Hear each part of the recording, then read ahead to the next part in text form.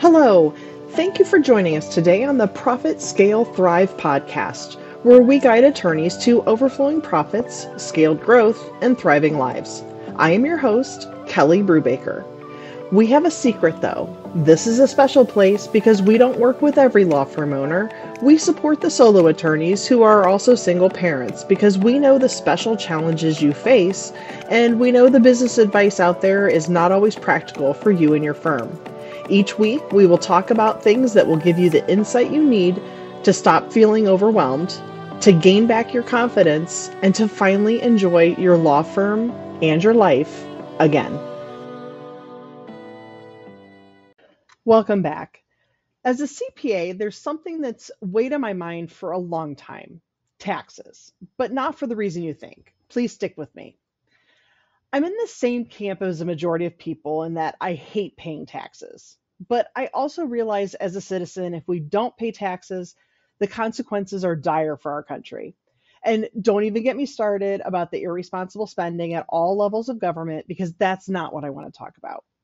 What I really want to talk about today is why you should be talking to your tax expert more than once a year.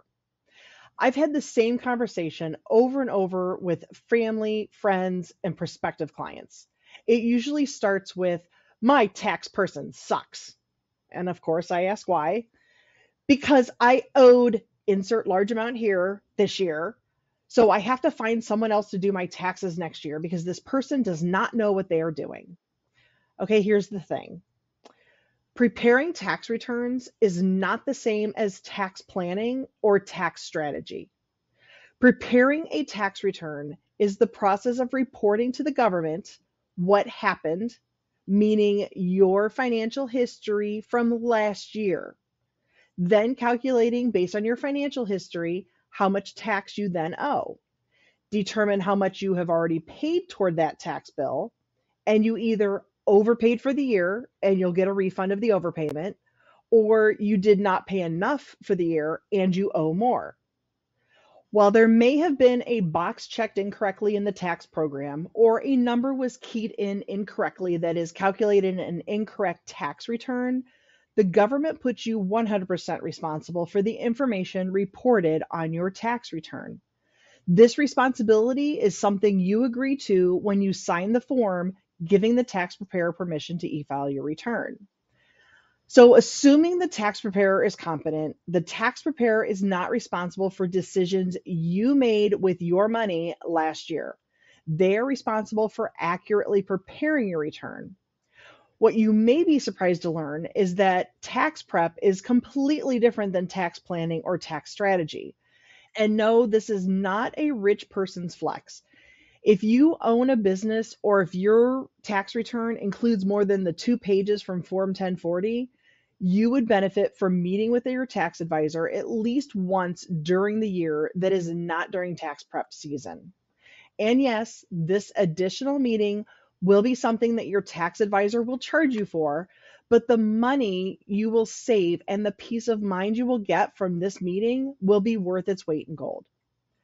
Tax offices are preparing a few hundred tax returns within a few months each year per tax preparer they have on staff. February to April and August to October each year are long hours and long weekends of tedious work. I don't know many tax preparers who will do a tax planning meeting during the heat of tax season. But imagine getting confirmation ahead of time when your tax bill will be due in April, like 6 months in advance, giving you plenty of time to make an estimated tax payment that will reduce or eliminate a late payment penalty. Yes, the IRS charges you a penalty if you owe too much of a balance with your return in April. And worse, if you wait to file your return in October, there's interest added on from the beginning of the year too. What if you received an inheritance this year? How much will the government tax you? Well, it depends on what you inherited. Some things like life insurance proceeds are not taxable, but an inherited IRA will be taxed. Meeting with your tax advisor during the year will give you time to understand what your taxes will look like when they are filed next year and have the money set aside to pay the tax bill when it's due. But are there other things your tax advisor can help with? Absolutely. Here's a few things to consider. One, Contribute to retirement accounts. Max out your contributions to tax advantage retirement plans like 401ks, SEP IRAs, and solo 401ks to lower your taxable income. The contribution limits have increased for 2023. Number two, take advantage of business deductions. Deduct all allowable business expenses like office supplies, continuing education, professional dues, utilities, insurance, and allowable home office deductions. Keep detailed records to justify your expenses. Number three, buy business equipment. Take advantage of Section 179 expensing to immediately deduct up to 1.16 million in purchases of equipment like computers, furniture, vehicles, and software. Number four, delay revenue and accelerate expenses.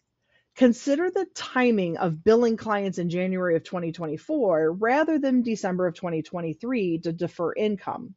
Also, pay 2023 expenses like bonuses and equipment purchases before December 31st.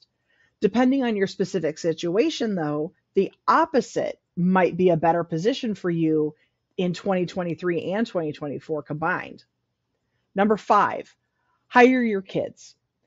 Paying your children reasonable wages for work they are actually performing allows you to deduct those expenses.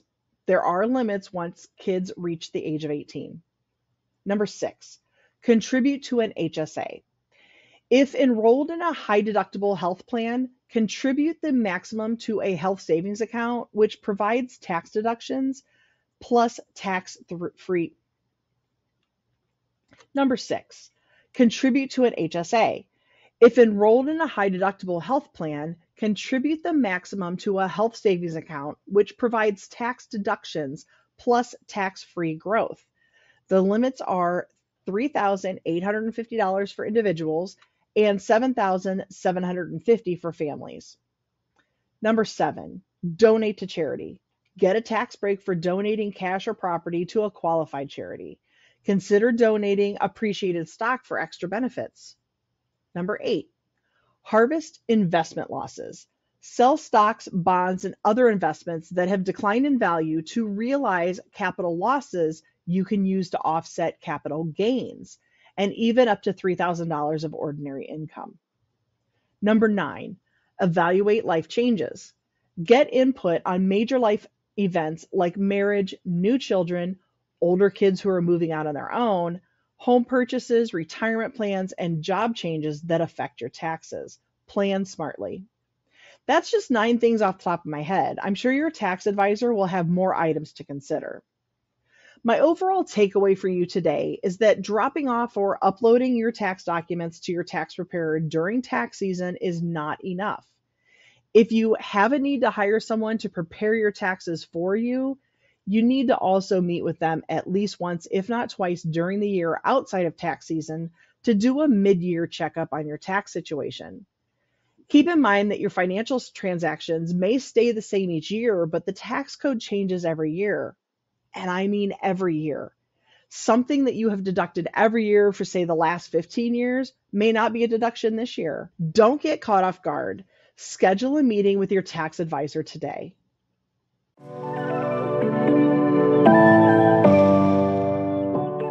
It's time for our listener's question of the week.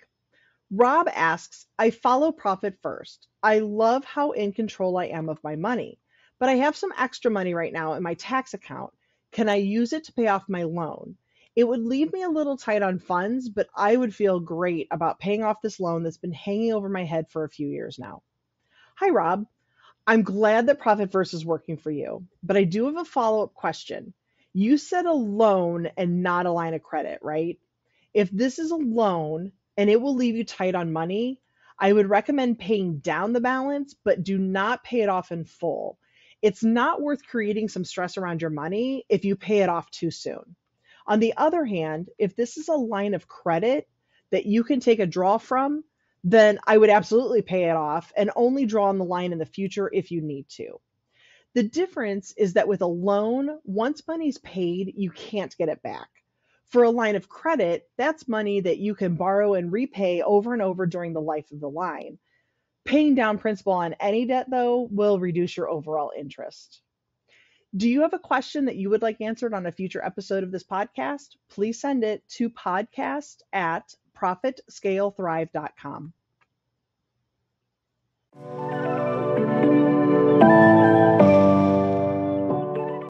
This week's inspirational quote is from Anonymous. What they say, I don't have enough time. What you should hear, it's not a priority for me. What they say, I don't have the money. What you should hear, it's not a priority for me. The lesson? People find both time and money for the things they prioritize.